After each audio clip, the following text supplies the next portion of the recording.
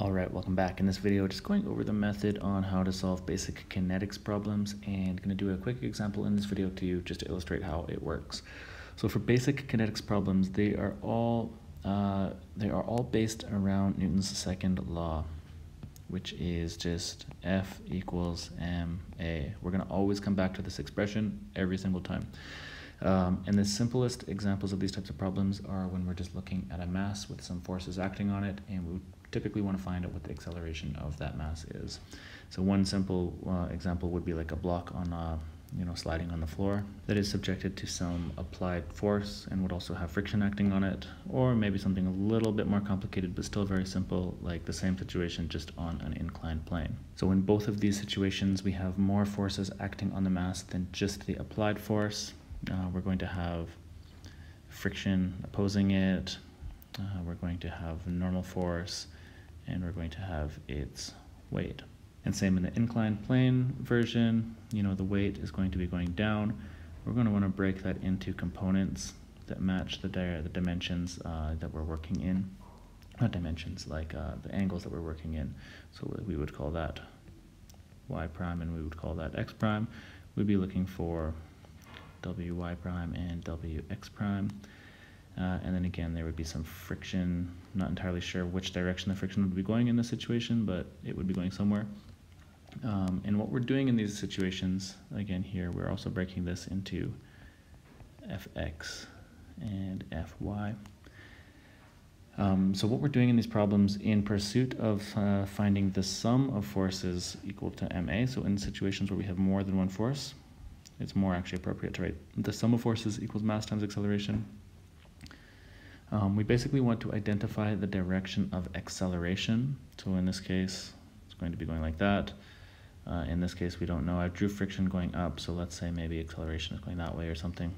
What you want to do is you want to identify the direction of acceleration and then sum up all of the forces that are acting in that direction for this sum of forces corresponding to the direction of acceleration. And often you'll have to calculate all the other forces as well, like the normal force and weight. They are perpendicular to the direction of acceleration, but we need them in order to find the force of friction and stuff like that. So let's just go through an example now. We'll give some numbers to this first one here where the block is on the horizontal surface. Let's say that the mass is equal to 35 kilograms. Let's say that the force is equal to 250 newtons. The kinetic coefficient of friction, let's say that's 0.5. We'll say that the force is acting 30 degrees up from the horizontal, and we're going to be looking for acceleration. So let's first break down F into its components, Fx and Fy.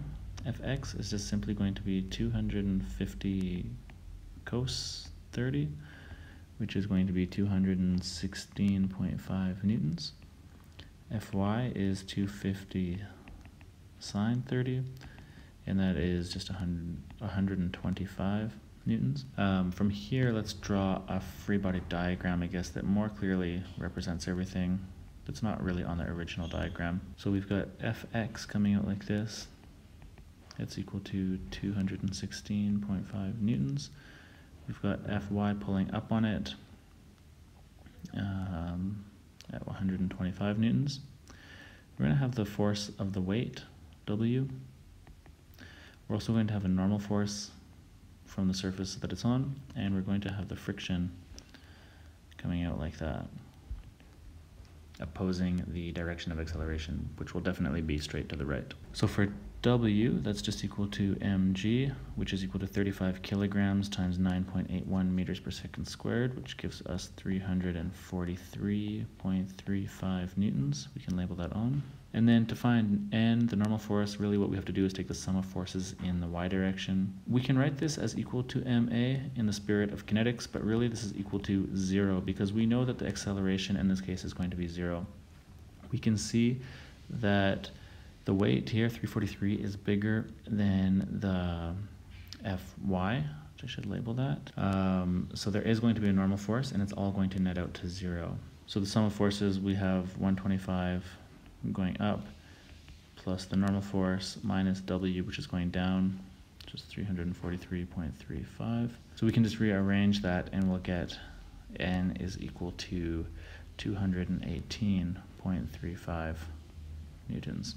And now that we have N, we can find out what the force of friction is, because friction is just going to be equal to mu K times N. Mu K was 0.5, N is 218.35, so it's just half that, and our friction is going to be then 109.175 newtons. So now when we're just going to look for what the acceleration of this mass is, the acceleration is definitely going to the right. The force imbalance you can see is Fx is 216. The friction is 109, so in the horizontal direction there's an imbalance to the right, and in the vertical direction it netted out to 0. So acceleration is definitely to the right. So what we can do is we can write the sum of forces is equal to mass times acceleration. This is referring to the sum of the positive direction that we're referring to in this case is matching the direction of acceleration. So Fx is in the same direction, so we're going to have that as a positive value, 216.5 newtons. We're going to subtract the friction force. You know what, let's even write it with the variables first. So we just have Fx minus friction force is equal to ma. So Fx is 216.5 newtons minus the friction, because it's going in the opposite direction of acceleration, it is 109.175 newtons, times the mass, which was 35 kilograms, times the unknown acceleration. We can just do that subtraction, so we have 107.325 newtons, divide both sides by 35 kilograms, and that leaves us with A. And if you just do that division, we find that acceleration is 3.07 meters per second squared to the right. So that's really the simplest example of a problem of this type, solving a basic kinetic problem. Sometimes they can also ask for other information related to kinematics, like how far would the block translate during a certain period of time if it started with an initial velocity. Knowing the acceleration, you just plug the acceleration that we've just calculated here into those kinematic equations, and then you'll be able to take these problems even further if you're asked to.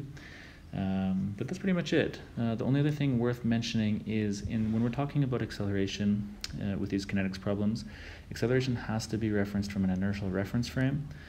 Basically, that's just an inertia, a reference frame that's not accelerating. It's either fixed or it's translating at a constant velocity. But for these types of problems, when we're just looking at blocks sliding on the floor and stuff like that, we'll just take the floor or the earth in general as our inertial reference frame, and we'll be good to go from there. So don't worry too much about that, but probably worth actually mentioning it in this video. But yeah, that's a quick introduction to these. You're always going to be coming back to Newton's second law right here. When in doubt, just write it, and you're always going to be using that. So with that, we'll see you in the next video, and we'll start talking about introducing pulleys into these types of problems as well.